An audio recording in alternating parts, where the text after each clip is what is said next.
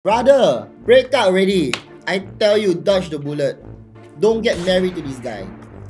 Get out. Aiyo. Continue.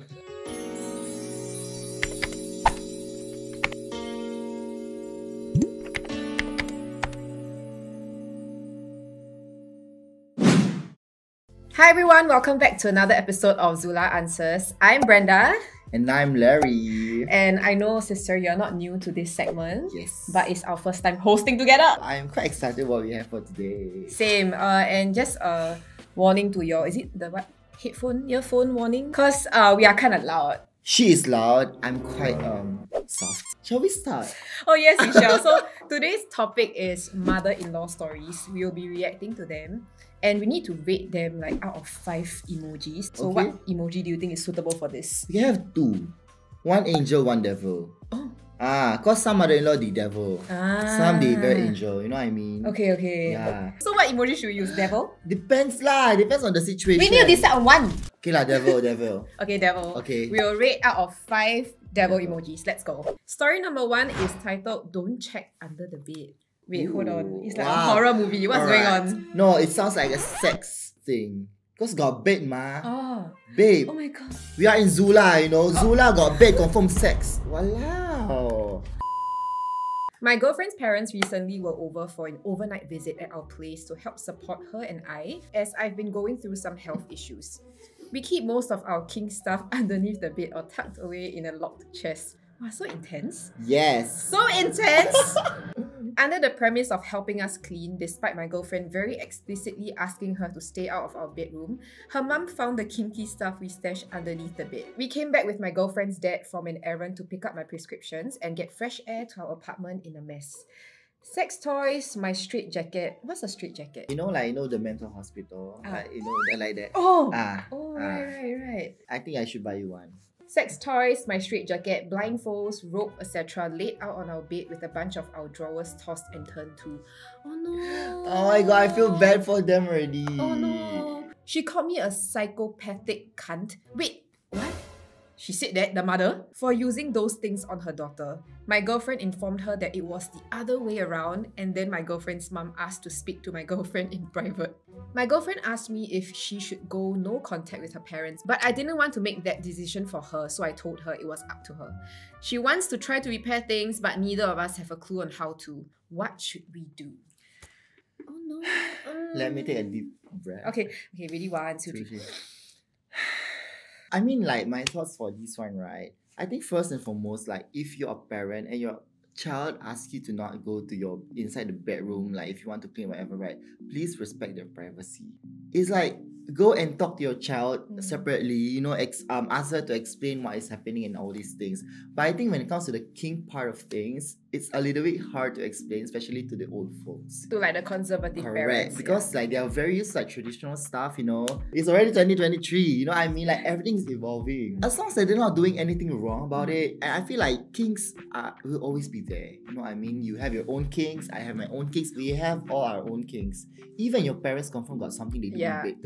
Don't make me think about it. Don't make me think about it. I don't want to know what my parents' kings are. I really don't think it was right for the mum to just throw everything out and just, you know, like sort of out them in front of the dad. But they're asking what should they do?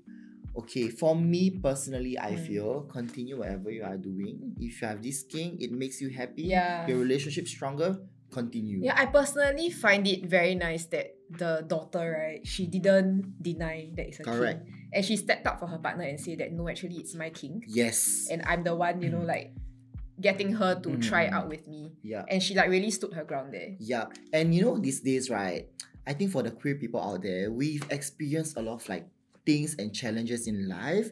And I feel this is just another one of those challenges. Family is chosen. So doesn't mean that if you're blood related, then you must be like very close.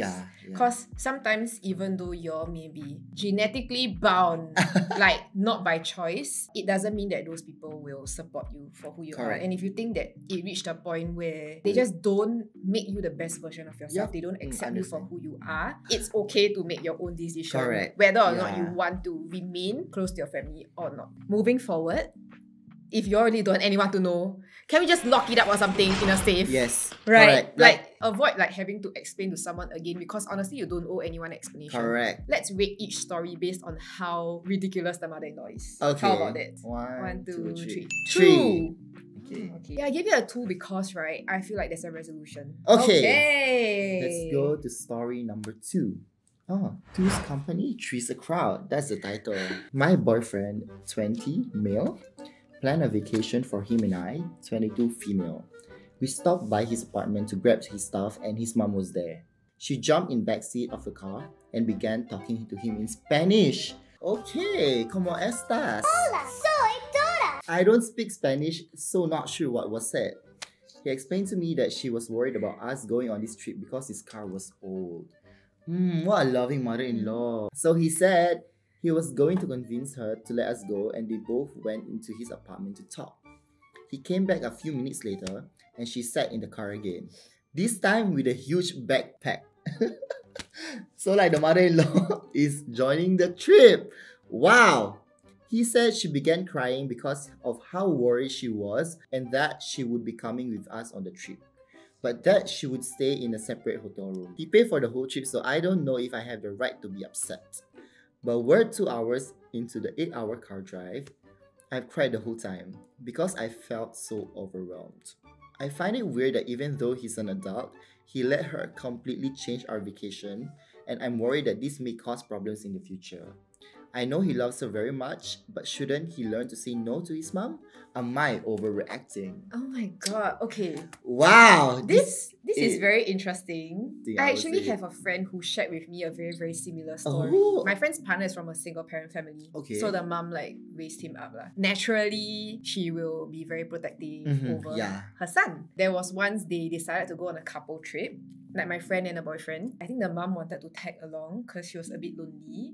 And then they said, okay, no. As in, okay, first time. But they stay in the same hotel room. Huh? Like, 1 room, 3 people? Yeah.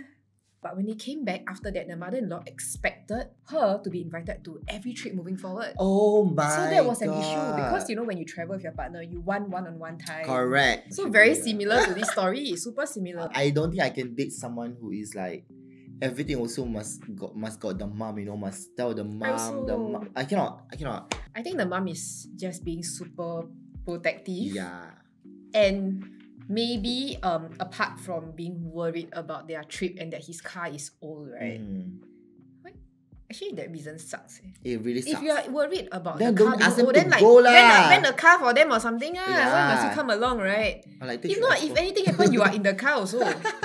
If you really reach a point where you cannot get along with the mother-in-law and your partner isn't doing anything for you and he's just siding your mother-in-law all the way, I would say reconsider if you really cannot take it. If you have this kind of sticky mother-in-laws, when you're marrying the son, you're not just marrying the son, you're marrying the entire family. The responsibility is actually on him. So if he is not willing to listen to your problems and what you feel about the situation and then speak to the mom, right, then I really don't think he's a very good guy. Time to rate this story out of 5 devil emojis. 1, 2, 3. 3.5. Oh, why 2? There's a few more like things that I wish that could have been inside the story. Yeah, it lacks context. That's why for me 3.5. Okay, next story. Alright, next story is titled Take Care of My Son. I, a 30 female, have been dating my boyfriend, 36 male, for about 3 years now. He has been living in my apartment, which I support exclusively as he's unemployed. Red flags! He's what, 36 already brother, break up already. I tell you, dodge the bullet. Don't get married to this guy. Get out! Aiyo. Continue. It has been a bad time for him. He lost his job and is a bit depressed, and I do whatever I can to support him and help him. Okay, do you feel bad now? Okay. But I'm currently working full-time and taking classes on the side to enrich my resume and open more doors for my future. See, she's hustling. He is sitting at home all day playing on his computer and totally ignoring me, our home and his whole life. I don't have a lot of time on my hands to keep up with chores or cook every day. Last night, we visited his folks and his mother took me aside and basically told me I'm a lesser woman for not taking care of her sweet son like a real woman should by cleaning and cooking for him every day, like she did for him and her family. I told him to set her straight and tell her never ever to speak to me that way again. Now he is mad at me for disrespecting his mother. And of course, he told his mother everything, and she's also mad and told him to dump me as I'm not good enough for him and their family. Go! Oh my god, don't he? Oh my god.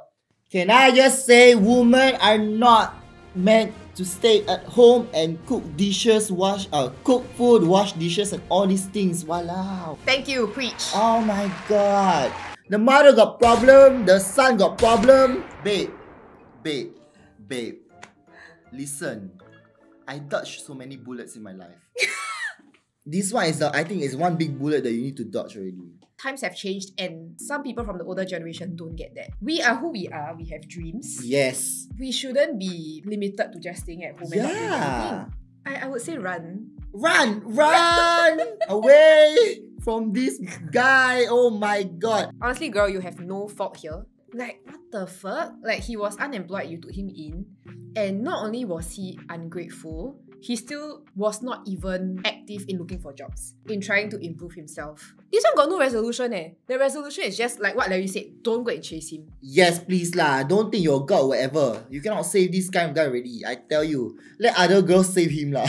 We should rate this motherfucker. Oh yes. This rating, right, will apply to both the son and the mother. Yeah. Yeah. 1, 2, 3, 5. Because fuck them, right? Fuck them. Okay, the next story is mother-in-law's mac and cheese. Oh, I love mac and cheese. Babe, this is sound like a food problem already. Yeah. Like cooking problem, you know what I mean?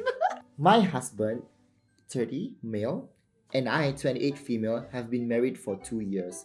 Together for 5 years and currently 6 months pregnant. Oh my god, congratulations! I have a very good relationship with my in-laws. And if any of us ever had a problem, we are able to talk it through. Except for one thing.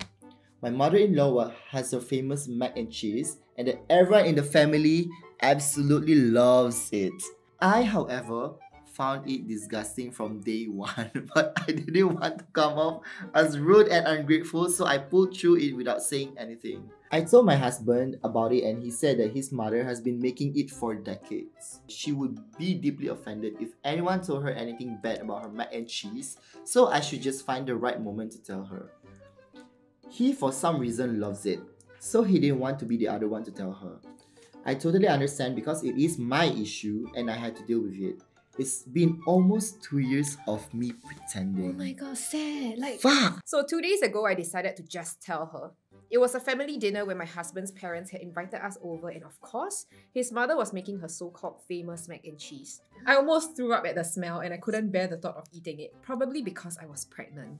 Oh yeah, and when you're pregnant, you have specific cravings. Yeah. I'm sorry, but I don't like your mac and cheese. Everything else tastes delicious, but this is the one thing I simply cannot eat anymore. She looked so deeply offended and she literally snapped. Well, thanks for being honest. And didn't even look or speak to me for the rest of the evening. My husband was on my side and tried to speak to his mother, but all I know is that it didn't work because she had been cold to me ever since. Her perfecting the recipe ended up with this result. Mac and cheese combined with salmon, kimchi, pineapple, seaweed salad, collard greens like leafy vegetables, onions and garlic. Ew! Wait. I don't have a problem with the greens or onion. Same. However, the reason why I think I might have been an asshole is because, like my husband said, she has been perfecting this recipe for years. Her entire family clearly loves it, and I tell her that her perfected and loved mac and cheese is terrible. Am I the asshole? Added context by OP. OP is French, husband and family is Korean.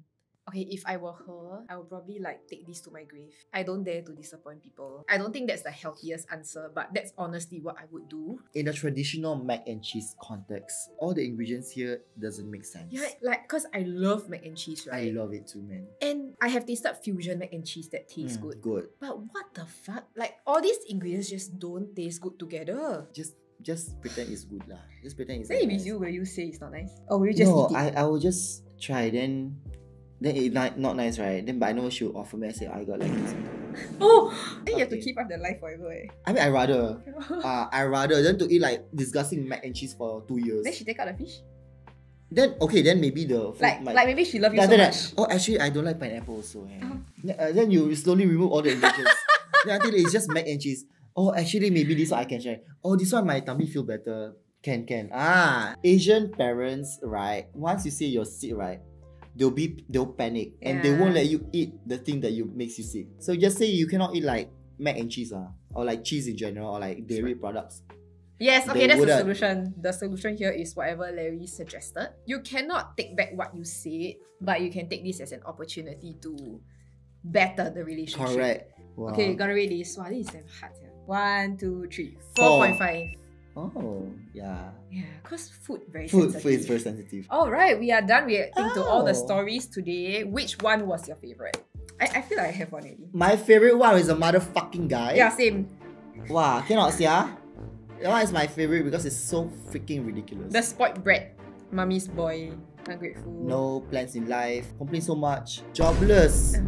Useless. Motherfucker. 36, maybe you haven't really figured out things out in life, but at least do something. You know what you say, like slowly do something to like come up with a solution. And with that, we've come to the end of today's episode. If you want to share any thoughts about the stories reacted to today, you can share them in the comments below.